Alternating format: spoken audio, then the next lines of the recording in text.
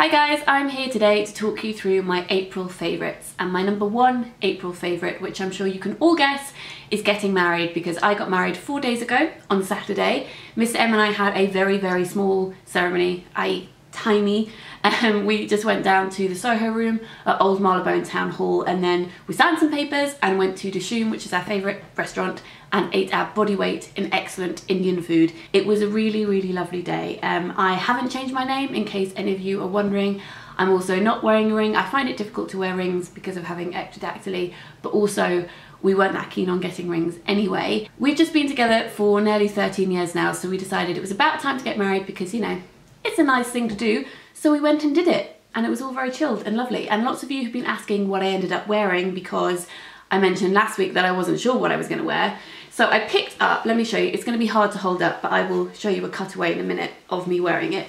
I picked up this play suit, excellently modelled here, this play suit from Warehouse for £59, and then I picked up these shoes from New Look, which are mustard yellow, which I'm loving this colour at the moment, it's everywhere. This mustard yellow suede, and these were £30. And then I also wore, excuse me, this bag, which I bought from Accessorize about 7 years ago, maybe even longer, but I like the way that it looked with the blue and the yellow, so that is what I wore.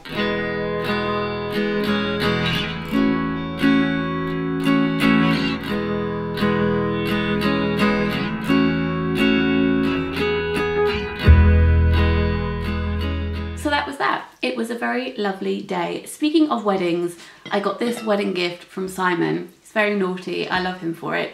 When we had the Booktuber meetup earlier this month, which is also a favourite, that was lovely, spending a Saturday with some of my favourite people, going around bookshops, excellent stuff. We found... What, Lola? Are you sad because you're not in it? You can come and say hello if you want. People always like it when you do that. Come here, come on. Is that better? What's up? What is it? I think she just wanted a cuddle. Is that better? Can I get on with filming now? Okay, so as I was saying before Lola interrupted us, we stumbled across these mugs in Tiger, which I absolutely fell in love with. They're huge, which is my favourite kind of mug. It's got a piece of paper in it. My favourite kind of mug because you can fit so much in it, but also the tea cools quicker because it's got a wider surface area. But I didn't buy any because I was being good, and Simon didn't buy any because he was being good, but then he woke up the next day regretting having not bought them, so he went and bought himself some, and I then mocked him for buying them because we both have a lot of mugs. So to get his revenge, as well as getting me a present, he bought me 2 of these mugs for getting married.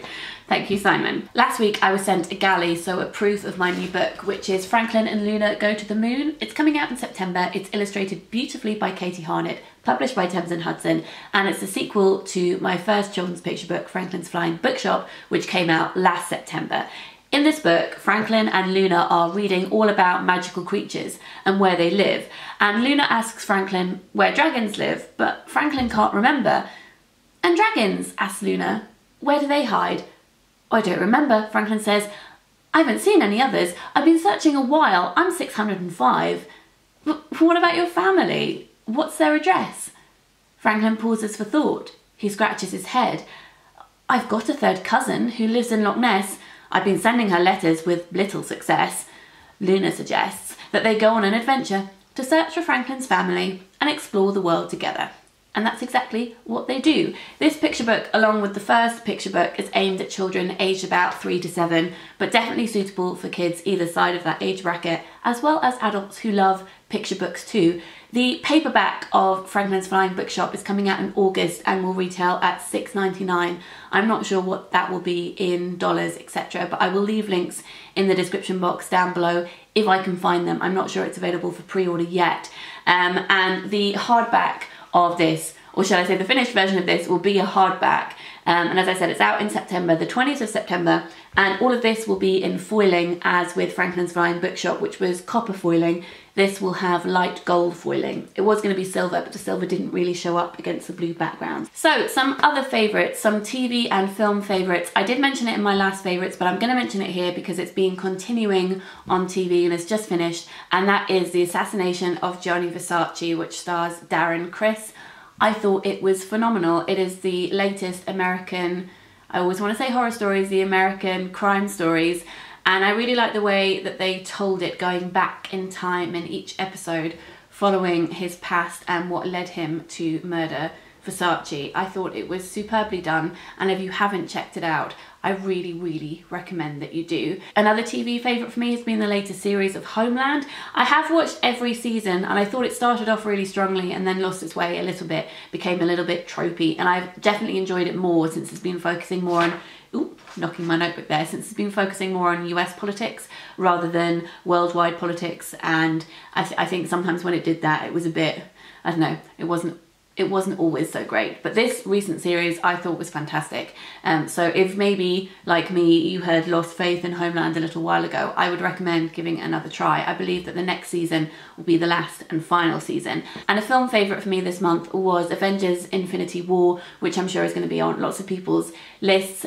It's not my favourite film of the year, it's just my favourite film of the month. I thought it was a lot of fun, and when they have so many characters, the storyline is never that great, but I like watching the characters interacting with each other, and I think I get a little bit of like intertextuality thrill. That's what I get. I just like references, cross-referencing. I enjoy it, so I thought it was a lot of fun, but as I said, not my favourite film of the year. Black Panther was definitely better in my opinion, but still well worth seeing. Looking at my list, I realised that I forgot a TV favourite, which is Lost in Space, which is on Netflix. It's a remake of a TV show that was made in the 70s or 80s. There was also a film made late 90s, early 2000s with Matt LeBlanc and Gary Oldman, which was kind of trashy, but I have a soft spot for it, and that's kind of how I feel about this new series. It's not the best thing ever, but it's one of those feel-good things. And I also haven't watched a film or a TV show about a family in quite a long time, which was really refreshing. The first episode I wasn't sure about, and neither was Mr. M. I think it was one of those times where you're watching actors be together who aren't used to being around each other yet, and it was a little clunky, but after the first episode we were absolutely hooked. So that is another recommendation from me. I should say what it's about. It is about the planet being destroyed and us leaving Earth to go somewhere else, and there are lots of these pods that are attached to one spaceship, and this spaceship gets attacked and all of the pods have to flee, and this one family, the Robinson family, are in a pod and they crash land on this planet which very conveniently has breathable air, and they have to decide how they're going to survive. And the main character is Toby Stephens, who is my favourite Mr. Rochester ever. If you haven't seen the BBC adaptation of Jane Eyre, go watch that before you watch anything else that I have mentioned in this video today. A couple of random favourites. The first one is this one here, which is the Wiki Magic Muscles Massage Bar from Lush, which aside from being a mouthful, smells divine. It smells of peppercorn and peppermint, and basically just smells really fresh and a bit spicy. I have this because Lush gave me a free spa treatment because I did an event with them just before Christmas, and when I went they asked me which massage bar I wanted them to use, and I picked that one. I smelt them all and I preferred this one, and afterwards they gave me another massage bar to take home. Now, as you know, my joints are not the best, especially in my hands, and having this when I am massaging my joints and my neuroma, I have a little neuroma in my hand, which is a non-cancerous tumour that grows on the end of a nerve and is really quite painful. So using this when I'm massaging my hands has been really, really great. I'm not going to demonstrate now because I'll just get really greasy hands, but you just rub it between your palms and it turns into like an oil. So that has been lovely to use. Another random favourite are the biscuits that were in this tin but are no longer in this tin because I have definitely and absolutely eaten them. I will insert a picture of what they look like here. One of my favourite parts of the Women's Prize for Fiction is that they partner up with Biscuiteers Biscuits and Notting Hill, and they make the shortlisted books into biscuits, and they are delicious and also beautiful. So I'm going to link the Biscuiteers in the description box down below. I've used them before for extra special birthday gifts. They are quite expensive, but if you're looking for something really lovely to send to someone, they send beautiful tins of biscuits. So definitely check them out if that's something that you're interested in. But yes, I very much enjoyed eating all of the biscuits that were very kindly sent to me by the Women's Prize. I had mentioned in a video a few weeks ago that I wasn't going to be reading the Women's Prize shortlist this year because I'm judging both the Forward Prizes for Poetry and the Somerset Maugham Award, and something had to give. However, I have just been offered some freelance work reviewing the shortlisted books not on this channel like written review form, but because I am reading them, therefore to review them in the written format that I have been commissioned to do, I will also be talking about the books in a wrap up at some point soon. So I thought I would mention that along with these yummy biscuits, which sadly are no more. Another random favourite, if you're wondering what married life is like, it looks like this. Tea and Triominoes. They're really only on Sunday because we went back to work yesterday, but Triominoes is my new favourite board game. It's like dominoes, but each piece has 3 sides instead of 2, so therefore it's much more difficult to play. It boggles your mind slightly when there are lots of pieces on the board and you're trying to work out where you can play. You also get extra points for forming certain shapes. So if you're into board games and you like numbers, then maybe this one is for you. I'll link it down below.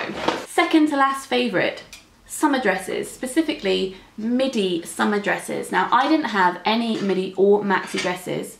I didn't have any midi or maxi dresses in my cupboard because I'm not really short, but I'm 5'5", and I find that if I wear really long things, it tends to swamp me.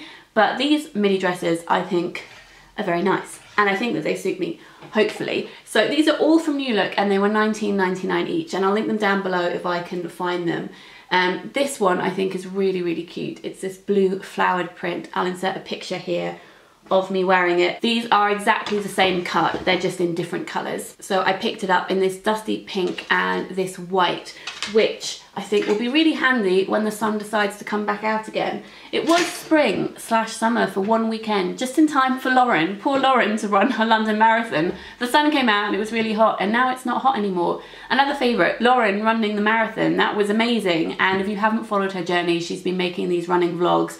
I will link them in the description box down below, and if you can still donate, I'll also link her donate page down below. She was running for Refuge, which is an amazing charity that supports women who have suffered domestic violence. My final favourite are 2 poems by Liz Berry, who I adore. These were published over at The Compass. I have made a video talking about her poem, The Republic of Motherhood, which I'll link in the description box down below, and I'll also link her collection, Black Country. She's recently been writing these poems about motherhood, and they incorporate this brutal honesty and fairy tale, and they are amazing. So she has 2 published called Skybirth and Yellow Wallpaper. The latter takes inspiration from Charlotte Perkins Gilman, and I just go read them. They are just absolutely beautiful. So those are all the things that I wanted to talk about today. I hope that you guys are having a great week. Let me know in the comment section what you have been loving recently. I will speak to you guys very soon. Lots of bookish love.